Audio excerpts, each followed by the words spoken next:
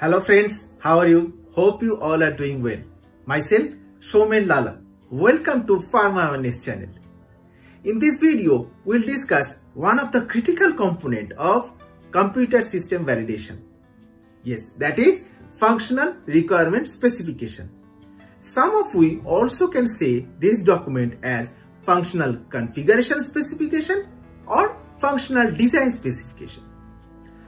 From this terminology, we can easily identify that what this document is. This is the document through which we are establishing our requirement with respect to functionality and creating the specification how we can achieve the requirement by defining the functionality specification. Functional requirement specification plays a vital role in system development life cycle of any computer system. From one example, we can easily identify that what functional requirement specification is.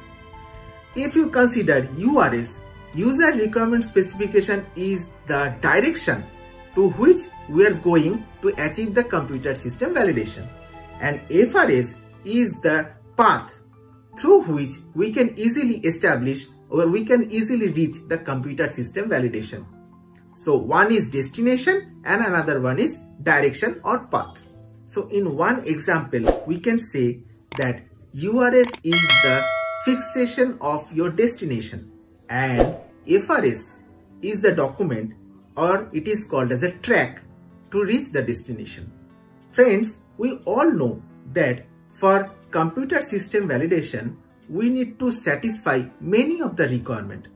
Your functional requirement specification document shall establish or shall define all these requirements. First requirement is interface requirement. As we all know, your computer system is driven by some user. So your user should be interlinked or should have the relationship with your computer system. This documentation helps us to build or to specify the relationship between the user with the computer system. That's why it is fulfilling the interface requirement. Next one is business requirement. Through this documentation, you are specifying your functional requirement. So this document helps us to achieve the quality or to achieve the computerized system validation, and if you want to achieve the quality, then you have to validate your computer, and finally if you are achieving the quality, then automatically the business will come. So if by defining your computerized system validation through functional requirement specification, you are finally achieving the business requirement. This documentation helps us a relationship between the business requirement as regulatory requirement. So you have to specify this document in a careful manner. In that one, you can achieve the compliance as well as the business. Next one is the security requirement. Your computer system which you are going to be validated, this system will be used in a validated environment, in a GXP environment. So you have to think the security first. Your system will be used by multiple users. So through your functional requirement specification, you have to control the security level for the multiple user access. Also, not only for the multiple user, whenever a single user is using your system, you have to control the security level. So in general, you have to fulfill through functional requirement specification. One is the interface requirement, business requirement, compliance or regulatory requirement, and finally the security. Additionally, I can say that FRS of any computer system validation is a high level diagram to achieve your user requirement. It contains a detailed list or a detailed script based system where you can achieve your user requirement and where you can specify all the system functionalities requirement. So what is the importance of functional requirement specification? First, this is a guiding document. It helps a developer to understand that how this system will work and how system will be established in any GXP environment. Next one is ensuring compliance. Through establishment of the functional requirement, how you can achieve the compliance level, you can easily identify or you can easily guiding this document. Final is risk mitigation. If you are specifying some requirement with respect to computer system validation, then there must be a chance of different level of risk. It may be user risk, it may be computer system risk, it may be chances of multiple risks. So this document helps us how you can mitigate the risks to fulfill the user requirement.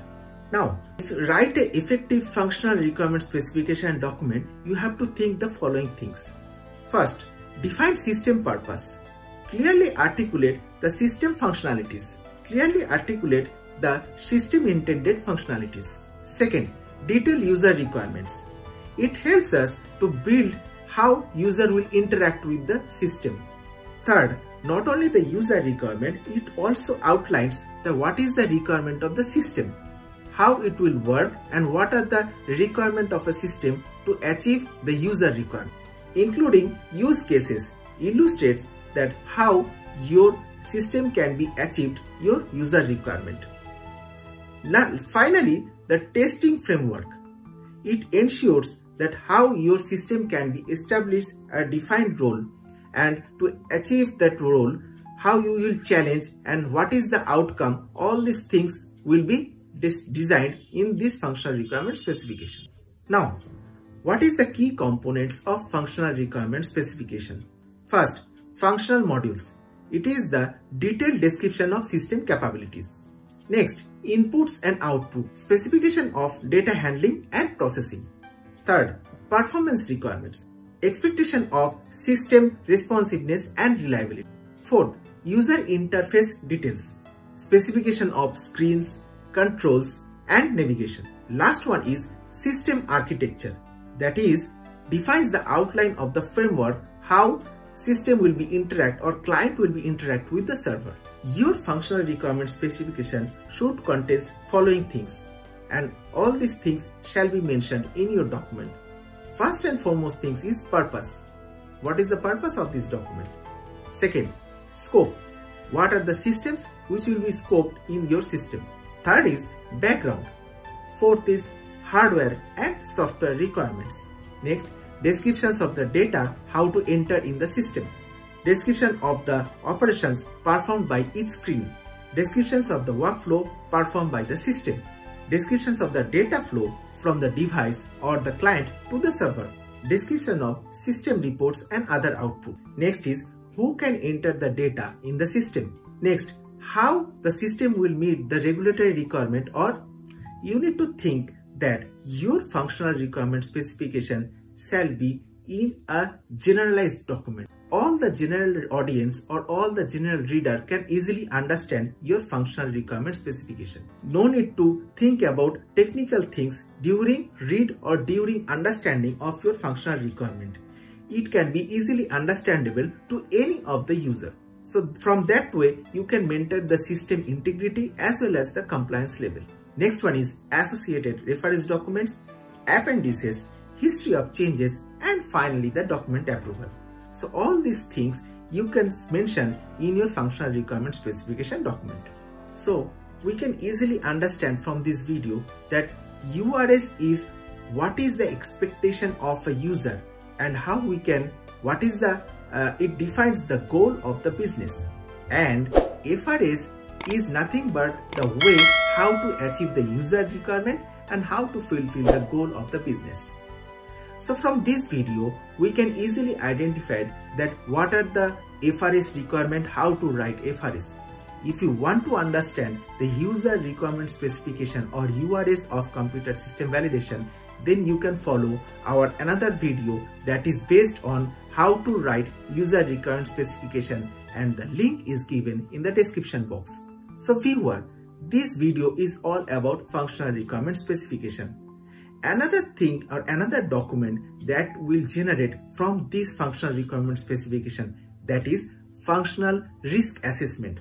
You are defining this functional requirement specification, or you are specifying your functional requirement and how the requirement will be achieved, and how the system will access the system, and what are the user level, and how the user will access the system through different role.